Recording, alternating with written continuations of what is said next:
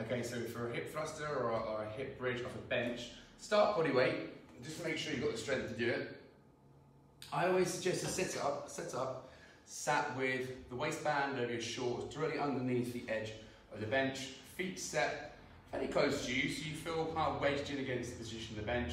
Initiate the movement from the hips, you press up, squeeze the glutes, tailbone tuck at the top, gaze is always fixed forward. I kind of hinge down, lift, tailbone tuck at the top. If you can do that, bring a barbell in position with a pad on it. Make sure the bar is centered to your hip. Same thing, so you walk the bar in, get yourself set in that exact same posture with your gaze fixed forward, and then from there, you hinge up, tailbone tuck at the top, gaze is always forward.